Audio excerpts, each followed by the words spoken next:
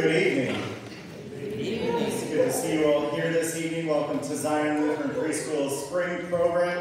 Tonight our preschool students will share the life of Jesus. But before they begin, let's begin with a word of prayer. So let's hold our hands, bow our heads, close our eyes. Let us pray. Lord God, Heavenly Father, we thank you for this day. We thank you for gathering us together this evening as we hear your children tell the life of your Son, our Savior, Jesus. We ask that you continue to be with them as they finish up this school year and continue to bless them with your presence. We're thankful for all the gifts you give us in this life, but most especially your Son, our Savior, in whose name we pray. Amen.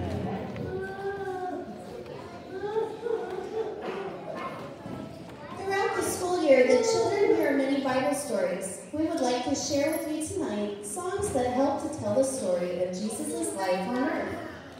On the night that Jesus was born, an angel appeared to the shepherds, good job, who were watching their sheep nearby. The angels told the shepherds that they would find the baby wrapped in swaddling cloths and lying in a manger.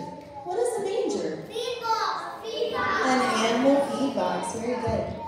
Suddenly there were many angels that appeared, praising God and singing, "Glory to God in the highest, and on earth peace to those on whom his favor rests." When the angels had gone back into heaven, the shepherds said to one another, "Let's go to Bethlehem and see this thing that has happened, which the Lord has told us about." They hurried off and found Mary and Joseph and the baby who was lying in the manger. When they saw him, they told others what the angels had told them, and all who heard were amazed.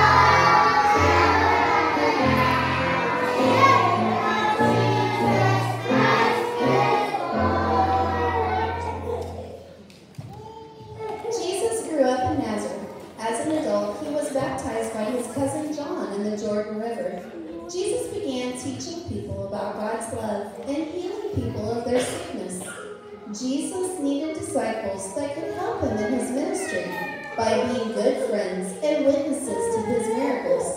These disciples would later continue Jesus' ministry by teaching the gospel and healing people. The first disciples that Jesus called were Simon Peter and his brother Andrew, who were fishermen. Jesus told them that if they followed him, that he would make them fishers of men. Does this mean that he would cast out nets and catch people? No! That they would catch people, that they would bring people to Jesus, right?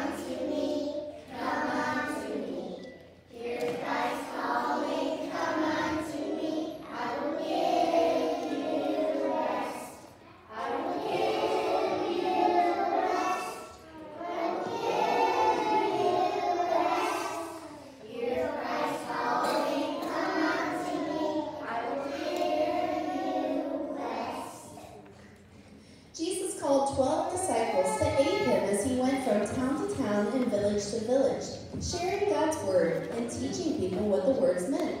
Jesus would often teach using parables. What is a parable? What is a parable? It's is a story to teach you a lesson. That's right. Jesus told stories that people could understand and relate to. One of the stories he told was about a wise man and a foolish man. Jesus told the people those who listened to his words, learned from them, and followed his teachings would be like the wise man who built his house on a rock. Those who heard his word but did not learn from them or follow his teachings would be like the foolish man who built his house upon the sand.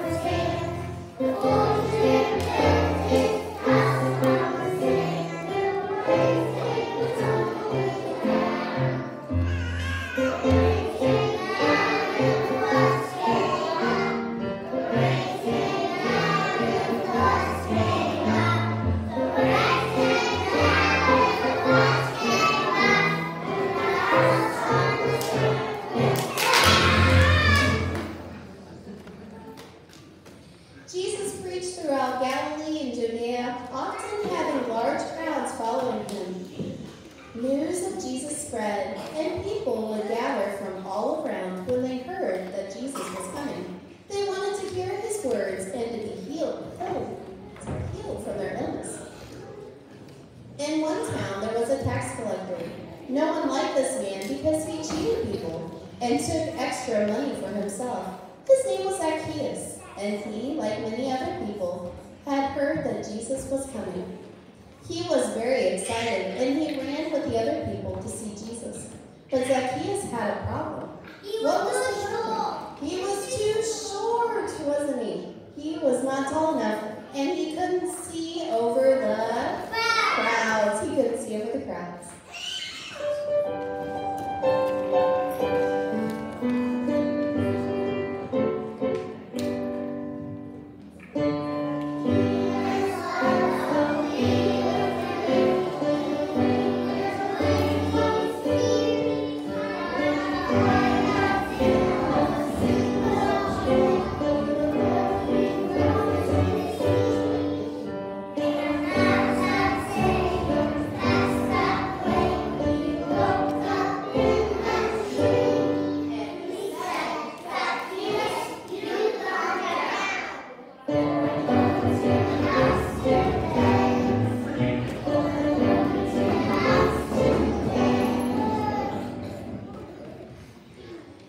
Even though Zacchaeus had been unkind to people by taking extra money, Jesus showed Zacchaeus love and how to love other people. Zacchaeus even promised to give half of his belongings to the poor and to pay back 4 times as much to anyone he had cheated. Jesus instructed us to love one another as he has loved us and to share his love with everyone. Jesus showed how much he loved us by dying on the cross, then rising again at Easter, so that one day we can live with him in heaven.